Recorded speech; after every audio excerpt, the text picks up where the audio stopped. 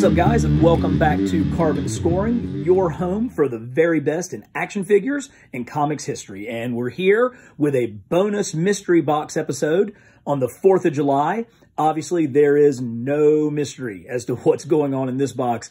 It is a huge box of Captain America figures. And as I have been doing these mystery box videos, I've been trying to reorganize and get my action figures into a little bit better shape. And I even did a top 10 Captain America figures video a couple of months back. I actually really love that video. At the end of this one, why don't you guys check that one out? But for the 4th of July, I thought I would bust out this box that is just full of Captain America figures. So let's dig in, see what we can find, and kind of talk about each one. So where to start? How about right here? Okay, so this is one of the newer Captain America figures that Hasbro did. I can't remember if this was called the Marvel Now Captain America or if one of the other ones was the Marvel Now. It's obviously close to his traditional suit, but, you know, a little bit more updated. The wings on his helmet are painted on. He has more of the, you know, kind of the tech gear that soldiers have. He's got the cool boots. And, you know, this is the fine line that Marvel and Hasbro have had to kind of draw. I mean, Captain America's a soldier, right? I mean, he, you know, is America's top soldier. And so sometimes he is presented as more of a superhero. Sometimes, like this one, he's presented as more of a soldier. So it's a cool figure, good colors. It's actually a really decent Steve Rogers head sculpt. So, all right, good place to start. Let's grab this one. Let's go in a completely different direction. So this, I believe, is the newest kind of gamer-verse figure. A lot of people always ask me, hey, man, how do you, do all the things that you do?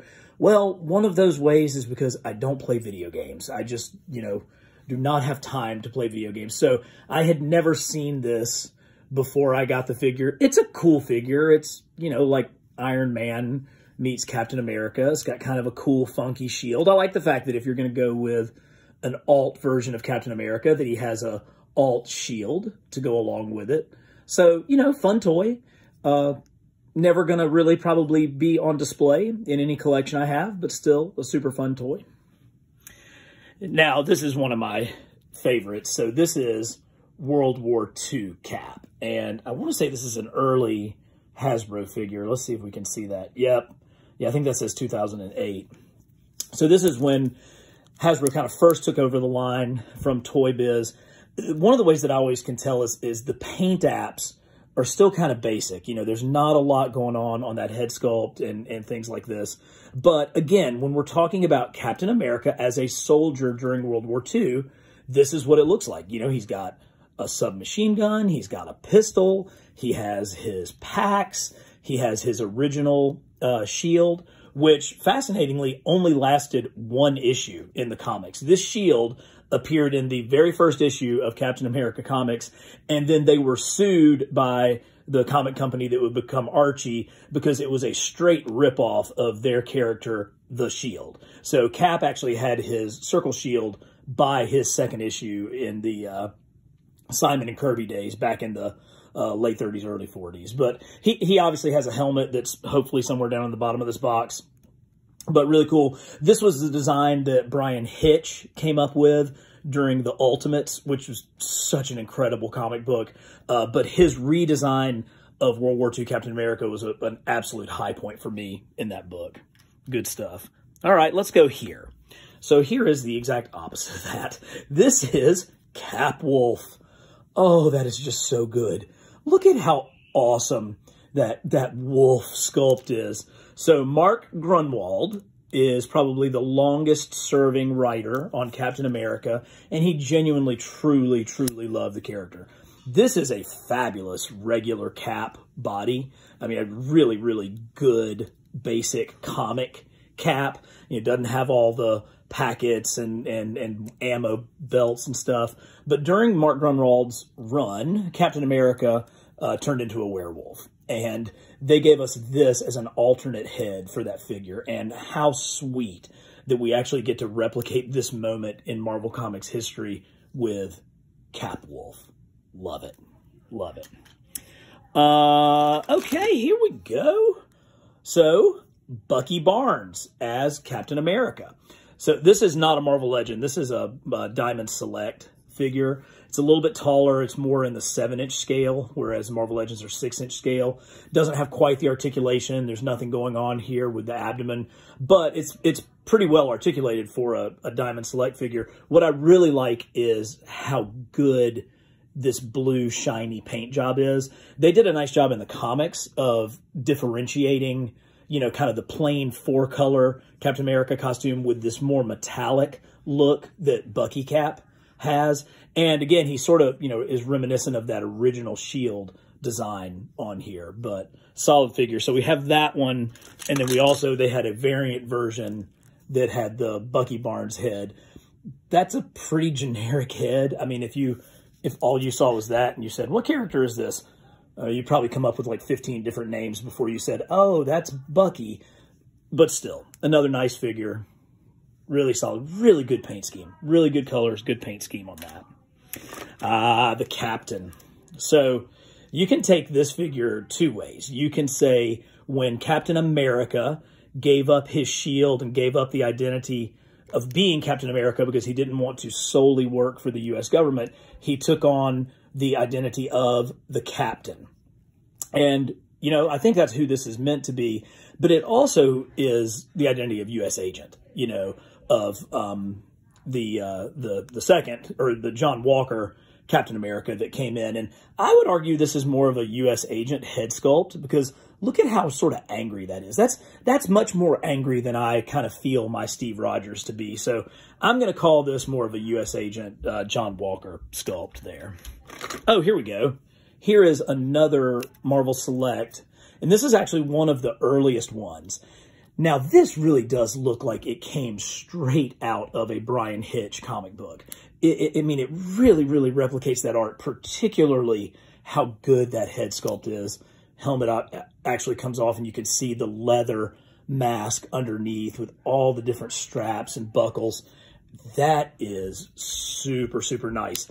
The only problem is early in the Diamond Select line, not much articulation. I mean, there's literally nothing through here, not even twists at the ankles. So he is pre-posed like that with, you know, ball-jointed shoulders and his head.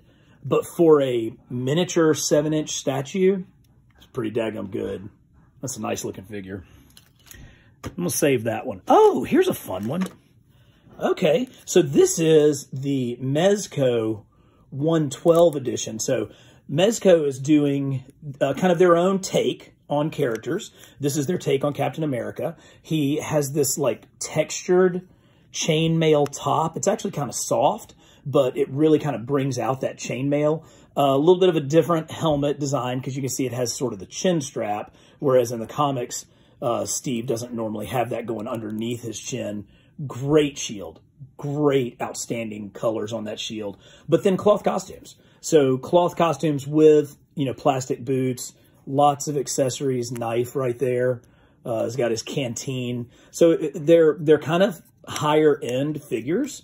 And this one I want to say was like an exclusive, like a San Diego Comic-Con exclusive or something like that. But kind of a really nice combination of, you know, the type of soft goods that you would typically expect to see on a 12-inch figure in the 6-inch scale. So nice. That's a nice figure. Well, you know, everybody loves World War II Cap, and I certainly do. Here's another version. This, I believe, is the one that came with the bike, that came with the motorcycle. And I got to do a better job of hanging on to these helmets. Let's see. Okay, so that is not his helmet. That does not fit. So we'll find another guy for that. Goggles are a little bit, they're not see-through like some of the other ones are, but really cool mask.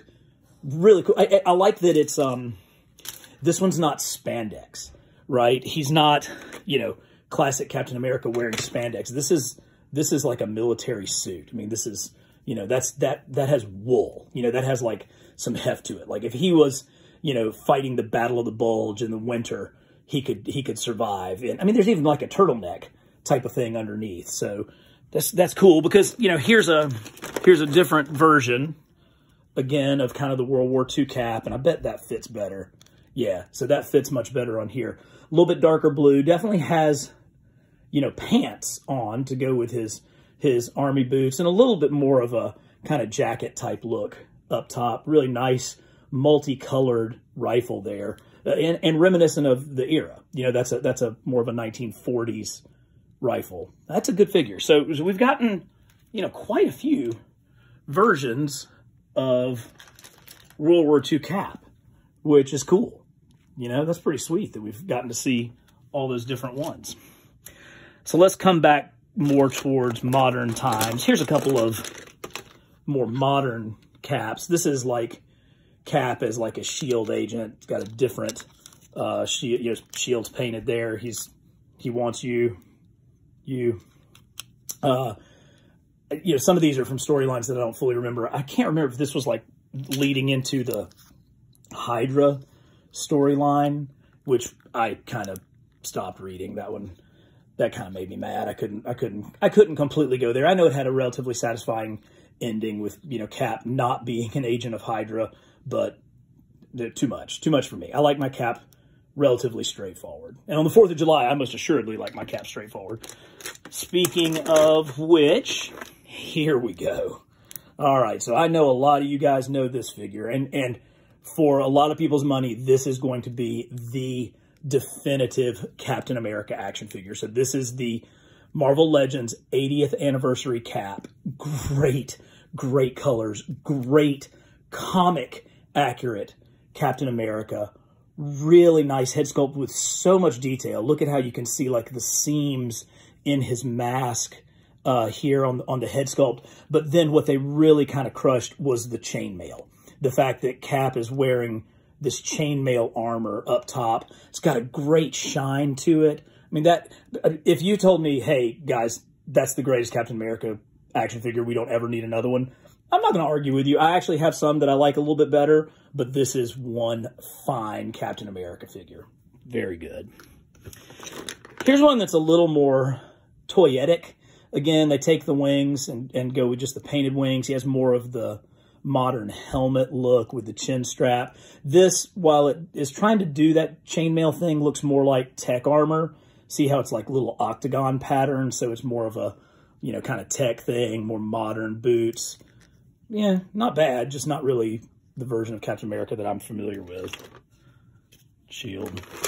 Okay, I love this one. We're going to do that one later. Oh, and that one later, too. These two are actually the same. These are the face-off Captain America with the Steve Rogers head sculpt. We're going to look a little bit more in detail in a second in the face-off Cap with his normal head. But these came out right at the end of Toy Biz's run on Marvel Legends in 2006. And they are just really superior figures. Here is, this guy feels big. So this, I believe, is another Diamond Select, Marvel Select version. Look how big that shield is. But kind of has the shield super spy look going for it. I do like this one. This one just screams Jack Kirby. So again, this is a Marvel Select. It's not, or Diamond Select, not a true Marvel Legend. It's 7 inches, so it's a little bit bigger, but it's just so Kirby. It is so Kirby in its stylings. There's something just kind of old-fashioned about this Captain America. Great job with the chainmail, really nice paint apps, good body sculpt, decent articulation for a Diamond Select, Marvel Select, but it's that kind of Kirby-esque head sculpt that I really like the best about it. Here's another modern Cap. So this was a Toy Biz figure. This came out during Toy Biz's time on the line. Pretty cool, different, a little bit of a different design with the insignia there. Different, doesn't have his normal red gloves and red boots, has more of the soldier look. This was one of the earlier soldier Captain America figures, and he just, look how mean he looks. Just kind of, as a matter of fact, I think this is meant to represent Ultimate Captain America. So this is, whereas we had the World War II version of Brian Hitch's Captain America, this is like the Ultimate Cap. And Ultimate Cap was definitely not quite the altruistic hero that our 616 Steve Rogers is. And I think that comes across pretty well in this action figure. Hey, there's Sam. Nice. So this is Captain America. This is Sam Wilson, Captain America. Really, really cool. And I just got the MCU Sam Wilson, Captain America, and it's remarkable how true to this costume they stayed in the Disney Plus Falcon and Winter Soldier series. But that's nice, and that is just straight up comic accurate of what Sam looked like. Here is another, fairly modern. Ooh, I don't like it if you don't have any wings. That definitely is. That's one of the things that makes Cap. I'm not a fan when they don't have any wings on there. But I suppose he's going camping with his jacket and whatnot on. Cool. All right, we're down to 3. And we're down to 3 really, really good ones. So we're going to take a look at each one of these. First off, this is the Captain America that we saw the Cap Wolf head.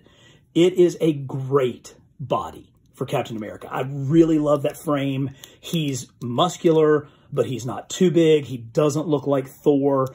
Captain America is supposed to be kind of the perfect human. He doesn't have superpowers. He is the ultimate expression of, the human physique. And so I think this really kind of captures that. The head sculpt is a little gruff for me, and somehow the wings just don't quite work as well as I would like for them to, but that's a solid Captain America figure. Now, I have gone back and forth about this figure being maybe the best. This is the 2006 Face-Off figure. He's a little bit more muscular. These trapezius muscles back here are maybe a little bit over the top. Doesn't look quite as bad when you pose it that way, but when you hold him down. This Cap has probably the best colored blue of any figure that, that's my wife turning on the vacuum cleaner. No rest around here. So this Cap has such an incredible blue color, and I do really, really like that head sculpt. I mean, that is strong. A lot of detail. Really, a lot of great paint applications. Look how realistic that face looks. That's I think, what takes this one over the top. It's kind of the combination, because he has all of the elements of comic Cap. Red gloves, red boots, but he still has the more tech, the more, modern army belt going on. Perfect shield, really great colors, but that is just a fantastic Captain America head sculpt. So Face-Off Captain America. And then I saved my favorite for last, and this is my spare, but this is the very first. I consider this to be the very first Marvel Legends action figure in the proper line. So this is the Captain America from 2002. You can see we've come a long way with the bodies. I mean, this waist is funky. It kind of covers up his stripes. The plastic is fading on his pelvic joint. The hips are kind of wonky, but they stick out. The gauntlets and the boots are fantastic, but the thing that makes the difference for me is that head sculpt. That is the most perfect out of all of these Captain America figures that we've seen. That is the most perfect Captain America head sculpt. This is my backup, and so you can see his little winglet there has broken off. But I do just absolutely love this now almost 20-year-old action figure. But, they kind of did it right the first time with Captain America. So, everybody, I hope that you're having a happy 4th of July, whether you're in the U.S. or you're one of my many fans that's outside of the U.S. Captain America stands not for American politicians. He doesn't stand for Republicans or for Democrats. He stands for the ideal. He stands for the idea that America represents, the opportunity to be free, the opportunity for your dreams to come true. He stands for it for people of all colors, all races, all orientations, all backgrounds.